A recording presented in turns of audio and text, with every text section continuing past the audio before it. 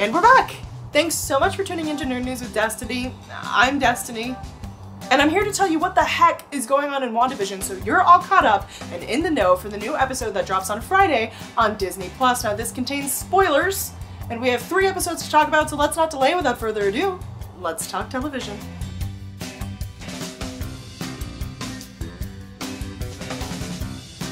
Alright, it should be common knowledge by now, but I will fill you in case you don't know. Wanda Maximoff is my favorite Marvel character of all time. I have a lot of thoughts about her as a character in the Marvel Cinematic Universe, but now's not the time. Now is the time to talk about WandaVision, which is this wonderfully strange and nostalgic television show that we are all hopefully enjoying together, being confused about together. I want to break this down as easily as possible, right? So we're going to talk about things we do know. Things that we understand to be true about this show, little things that you may not know, and little things that I didn't know until I did some research and consulted my comics. And then things that we think we know, and then things that we absolutely do not know and we're waiting to be spoon-fed. So let's start with the things we do know. The things we do know span from the concrete, like Wanda and Vision are both there, to things like time is a little weird, right? Something's not quite right. And it seems like everybody's in on it, right? And not only that, we understand that Wanda understands that she is controlling this narrative to some degree, right? So in every episode, we've seen her be able to use her powers to sort of create the world around her the way that she wants it. For instance, when that strange beekeeper came up out of the sewers, she did not like that situation, so she said no. And the scene, just like television, reset itself and started over, and they were just happy that she was magically pregnant out of nowhere. That's something else we know. She has children, twins, named Tommy and Billy. We'll get to that later. We know that Vision is somehow back from the dead. Now, is he part of this false reality that she's created? That remains to be seen. We also know that Geraldine, that's, you know, her friend who comes over in the 3rd episode and helps her deliver the babies.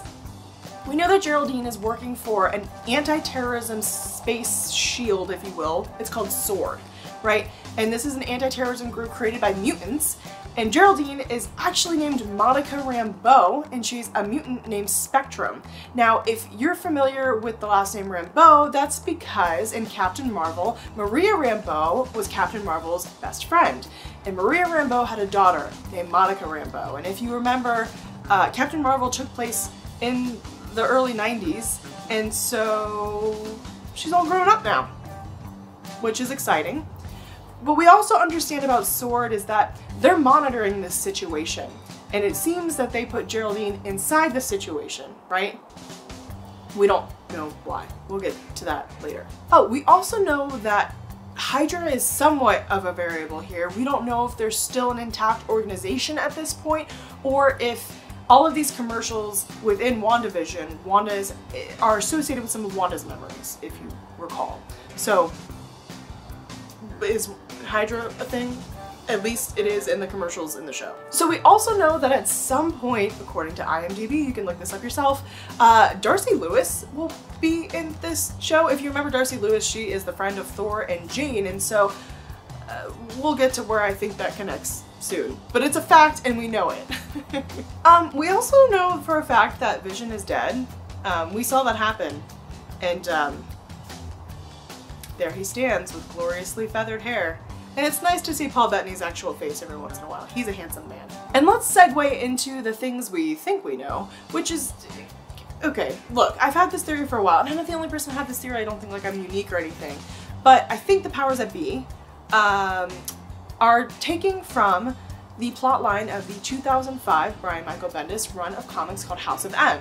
And in these comics, Wanda has just the biggest mental breakdown.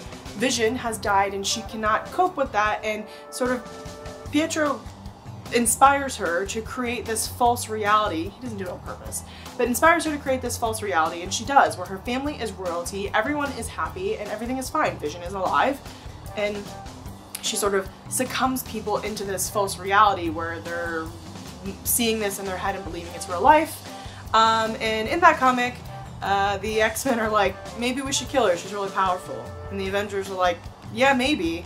And Pietro's like, please don't.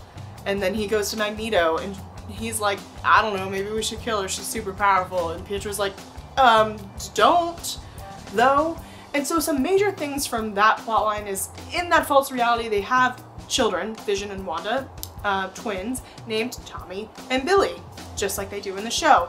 Now, when the false reality comes crumbling down, essentially, Wanda in House of M says, no more mutants. And with those 3 words, she depowers like 75% of all of the mutants across the world. And it's this really big, terrible thing, right? Also in that plotline, it's very convoluted. I suggest that you go read it. I enjoy it. It is flawed, but I enjoyed it. Somehow, through magic, the souls of Billy and Tommy get put into 2 real-life children who are born to separate families, yet still remain twins. They end up coming together and meeting one another and understanding that they're brothers. Now, Billy becomes Wiccan, as he's later called, and he has powers just like Wanda. And Tommy becomes Speed, as he's later called, and he has powers just like Pietro. And he also has white hair, and they're very funny together in the comics. I wish they were together more. Anyway, so pulling from these ideas, it seems like we're setting up for this sort of situation, which also leads us into Doctor Strange and the Multiverse of Madness. Doctor Strange is a key player in helping Wanda and helping sort of reconstruct reality. So it'll be interesting to see whether Doctor Strange appears in this series, or if he's just going to be relegated to his own movie or what. But I think that that is pretty interesting, and I'm betting money that they're leaning into that to some description. Now, S.W.O.R.D has nothing to do with the alternate reality or whatever in the comics, so they're definitely taking some liberties and mixing some storylines to bring in other characters, which is super cool.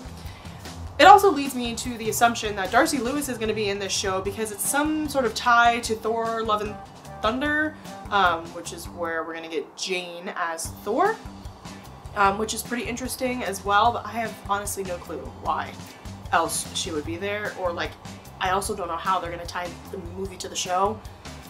We'll see.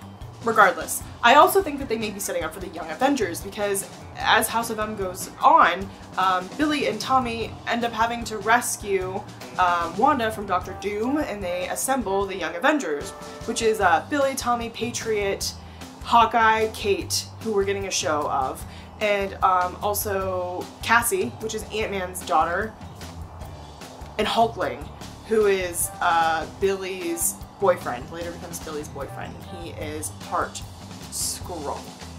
So anyway, I think they may be setting up for something like that, so that may be our next phase of superheroes, but they also could introduce the mutants this way as well. Now, Kevin Feige has said that mutants won't be in the MCU for a long time, as we know them. We'll see. I'm pretty excited because I love Hank McCoy, and Hank McCoy is part of S.W.O.R.D, and you know Hank McCoy, that's Beast from X-Men. Anyway, we'll see how this goes. Emma Frost in the comics also has a hand in this whole situation, and as you know, she's another one of my favorite Marvel characters. I almost said MCU. She's also one of my favorite Marvel characters, so we'll see if she also gets brought in. I'm being too hopeful, and I understand that. So let's move on to the things that we definitely don't know and we're waiting to be spoon-fed. So we don't know to what degree S.W.O.R.D is playing a role in being able to control this narrative, right? Is Wanda doing all the controlling and they're just sending people in, hoping for the best to monitor her, weaponize her? We don't really know what their reasoning for being there is, right? We also don't know to what degree Hydra is playing a role. So we see Hydra in these commercials that are all linked to memories of Wanda's, but are they still a terrorism group that is theoretically the foil to S.W.O.R.D? I do not know. Oh, so Vision is dead, that we do know, but is he gonna come back in the real world? In House of M, he doesn't come back. So are the kids gonna exist outside? That would also throw away a bunch of my theories if they did not exist in the outside world. So we'll see. And I mean, there are lots of questions, but those are some of my biggest ones right now. As we ended episode 3, Wanda and Vision had their children. Vision is becoming increasingly suspicious of their surroundings despite Wanda's bid to control the narrative. Geraldine, aka Monica Rambeau, was tossed out of the Westview area, Wanda's reality, if you will.